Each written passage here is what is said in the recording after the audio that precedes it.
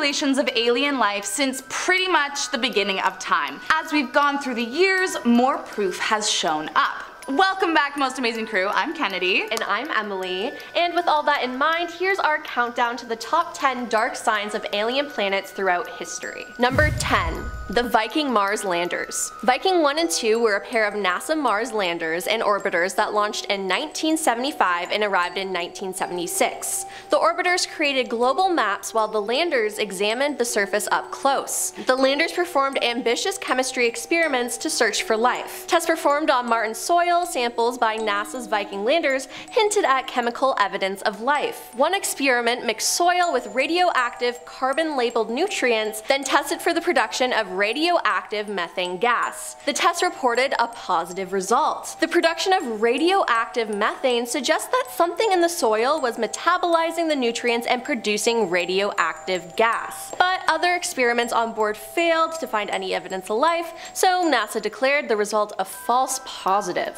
Despite that, one of the original scientists and others who have since reanalyzed the data still stand by the finding. They argue that the other experiments on board were ill-equipped to search for evidence of organic molecules, a key indicator of life. Next up at number 9, we have the Sumerian Civilization. The ancient Sumerians were a group of people that suddenly became established in Mesopotamia circa 2900 BCE. No one is quite sure where they came from originally, but they believed and documented that their origins were not from planet Earth. According to ancient texts, the Sumerians were created by an alien race called the Anunnaki, who came to Earth after their planet Nibiru collided with another planet in the solar system. The aliens found themselves in short supply of gold, which they needed in their atmosphere, and saw that Earth was in high supply.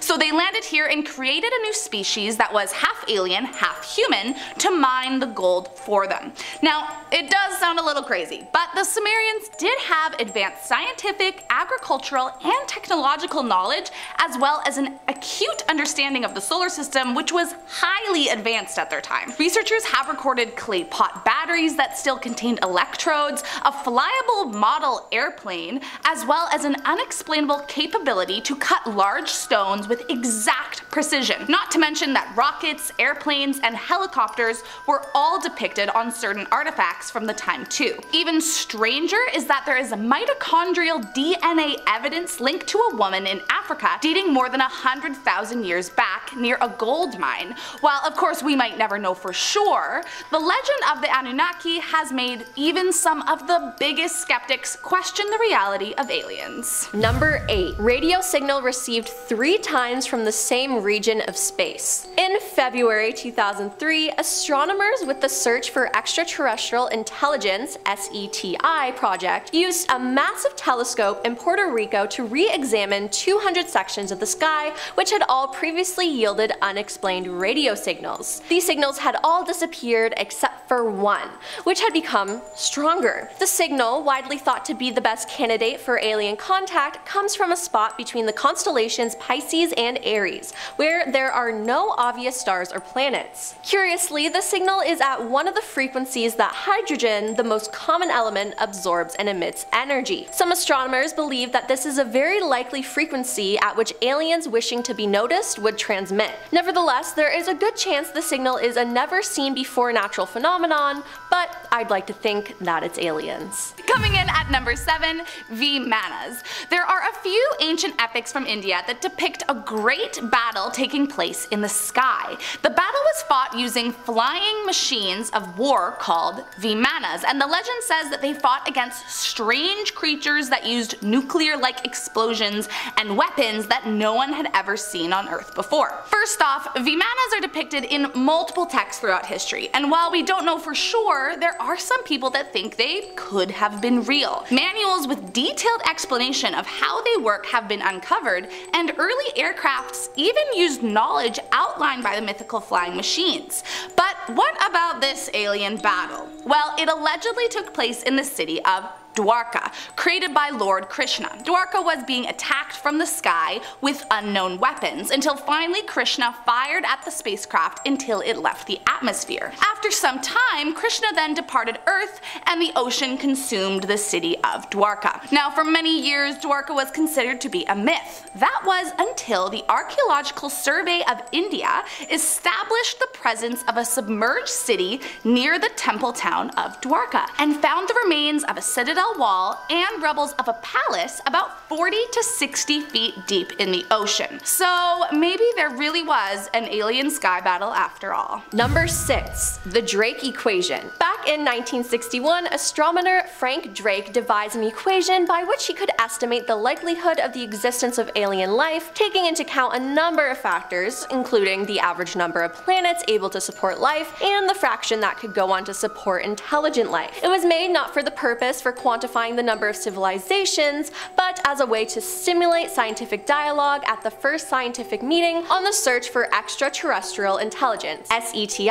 The equation summarizes the main concepts which scientists must contemplate when considering the question of other radio-communicative life. Although it was devised in 1961, it wasn't implemented until 2001. The result? Statistically, hundreds of thousands of such planets should technically exist. So with all these planets existing, there has to be aliens, right? Next up at number 5, the Madonna with Saint Giovannino. Dating back to the 15th century, this iconic painting is arguably one of the most debated depictions of alien life on Earth. Likely painted by Domenico Ghirlandaio, I hope I said that right. I mean, there is debate there too, but that's for another story. As you can see, it depicts the Madonna with baby Jesus and Saint John. But if you zoom into that top right corner, you'll notice something very strange. There is an unnamed man shielding his eyes from what looks like a bright light in the sky, and beside him is a dog staring up at the same shining object. The object appears to be strangely similar to most modern depictions of a UFO,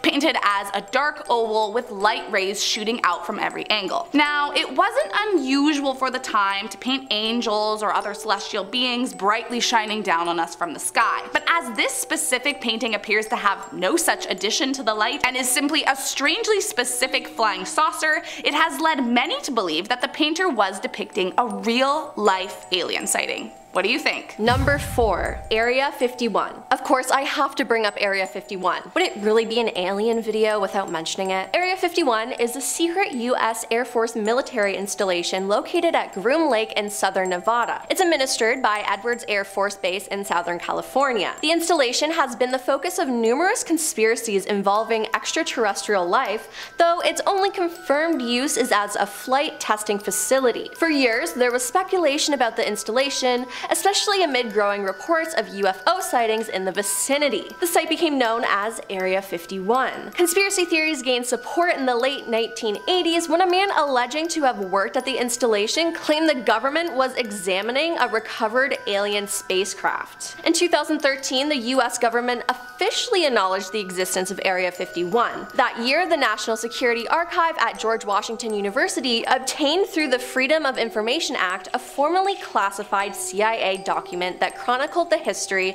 of the U-2 spy plane. A heavily redacted version had previously been released in 1998. Now, according to the report, in 1955, the remote site, which included an airfield not used by the military since World War II, was selected in order to test the U-2. Test flights of that spy plane and subsequent aircraft accounted for many of the UFO sightings in the area. The U-2 could reach altitudes much higher than any other planes at a time, but is that just a cover-up? Area 51 is so mysterious, it wouldn't surprise me if they were lying. Coming in at number 3 is the WOW signal.